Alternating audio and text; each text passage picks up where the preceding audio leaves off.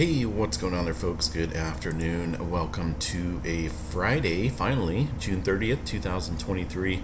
It's about 12:52 p.m. here along the Gulf Coast in Texas. Latest activity shows a 2.2 earthquake happening on the globe. Notice the earthquake 3D globe still adjusted to my time zone at home. Still a little. There we go. 12:50. No, we're on cue now. All right, 1.1 it looks like into the California area. Last 24 hours of earthquake movement here on the globe. Well, the largest so far looks to be a 5.8 working its way over here across the Java Trench. This earthquake coming in earlier this morning, somewhat deep at about 85 kilometers deep here into this subduction zone. It's been fairly active.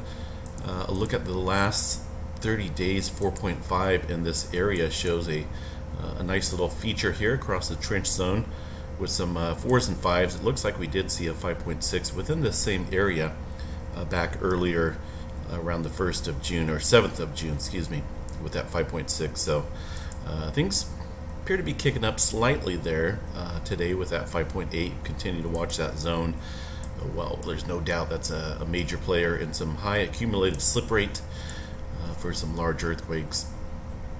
Off the coast here of Tokyo, Japan, 4.3 coming in just after midnight last night. 56 kilometers deep. Kuril-Kamchatka Trench looks fairly quiet for now. Let's see if we got anything major brewing on up here into the Alaska area. Looks like mostly 2s and occasional 3s up there, as seen on the map as well.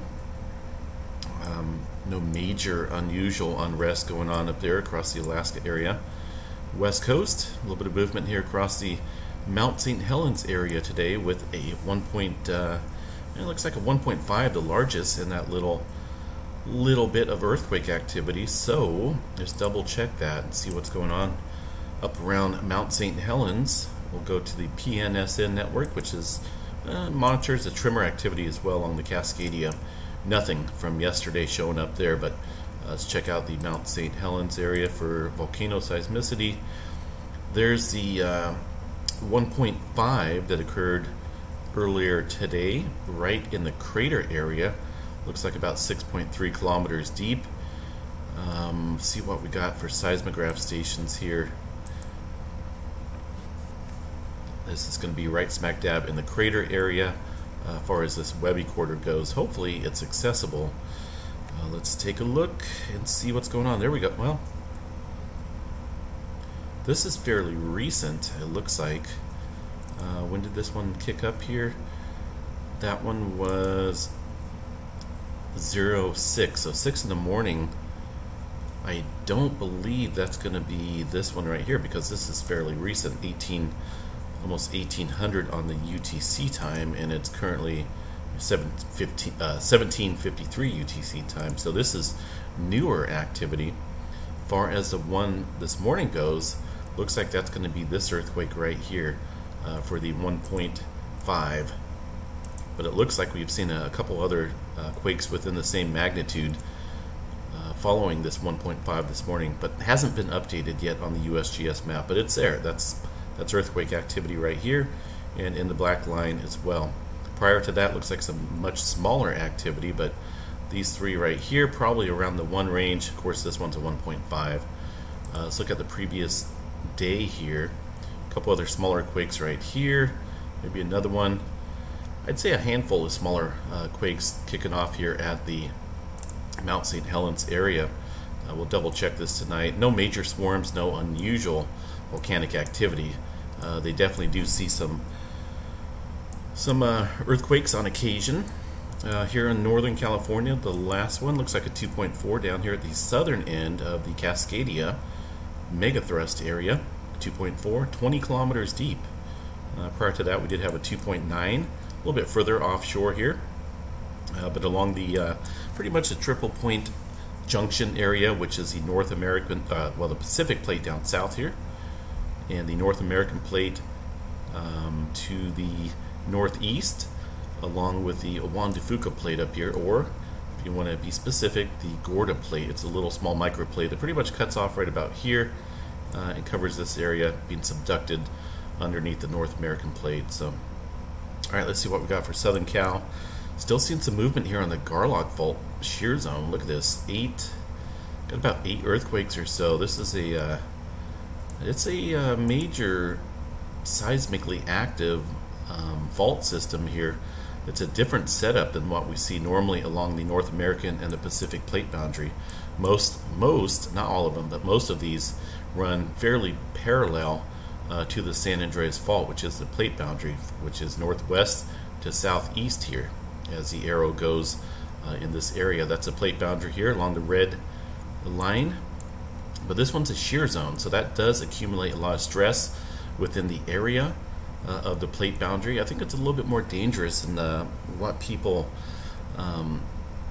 say about it. It's obviously got a lot of strain built up here within this region, kind of like a spring. If you really think about it, it does accumulate quite a bit of stress. And right now, so far we got about, let's get a total tally, I think it was 8 or 9 earthquakes, 7 earthquakes. Start off with a 3.4, 9 kilometers deep. We'll continue to watch this. I have no doubt in my mind if we see a larger quake within this area, potentially it could trigger the southern branch of the San Andreas Fault, where it's been fairly locked and loaded. So we'll keep an eye on that area, the Garlock Fault shear zone. Also a little bit of movement here off the San Andreas Fault near the Pear Blossom, California area, 1.2 and a 0.8. No major swarming going on down in the Southern California area for now, mostly smaller microquakes across the San Jacinto Fault zone. Yellowstone National Park, no doom and gloom, at least not from this channel. We will take a look at the Yellowstone overviews here real quick. And as you can see, there's this kind of looks like a distant earthquake here, about 4 hours ago. I wonder if that's going to be that 5.8 that struck up here in the Java Trench. That would be about right. So that is indeed picking up that 5.8 from afar, distant earthquake. And this just goes to show you how sensitive these equipment, seismograph stations can be if it picks up a 5.8 thousands of miles away. And as you can see, I don't see any magma movement, no major earthquake swarm, no unusual activity going on here at Yellowstone. Yes, we have some geysers that have been kicking up, but as far as any, there's obviously they've had a lot of rainfall up here recently. It does take a little while for that rainfall to percolate into the ground, and potentially could create new geysers out there in the vicinity of Yellowstone that may not have been active. It takes a little while. Remember all that flooding they had up here? Was it last year? It could probably take about a year. So, as far as earthquake activity goes, it's fairly quiet. We're not, errors like this are strictly errors. This is not magma movement kicking up all of a sudden. It's some type of environmental noise. I don't know what it is, but it's obviously not showing up on the borehole. It's not showing up on the local seismograph stations here. And this, around the northeastern entrance here, hard to say what that activity is. It looks as though potentially maybe, I wonder if that's going to be it. Let me see here. Doesn't look like it. Well, maybe. Looks like it may have showed up here across the seismograph station over here, but this one's pretty well amplified as well. Not for sure if they had specific thunderstorms out there or not in that area at night, but we will expect them to come in again later this afternoon, I believe. Let me see what we got here for the Storm Prediction Center. Actually, it looks a lot less active. Still a chance here across the northwestern Wyoming area, but as we always do, we'll double check this each night and see what's going on there at Yellowstone. But for now, things are very quiet and very calm. All right, as far as the rest of the earthquake activity goes, across the Tonga Ridge and the Kermadec Trench, things fairly quiet. A little bit of activity from yesterday. I did just check the GeoNet servers here, and this is the latest earthquake drum map here on the GeoNet program. Shows quiet conditions. Not a whole lot going on here. Excuse me.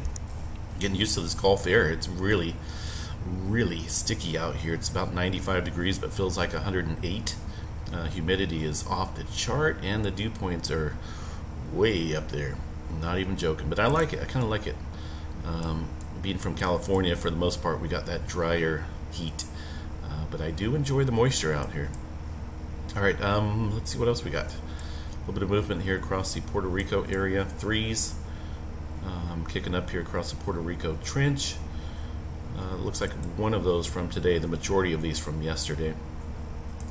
No major movement going on across the South America region.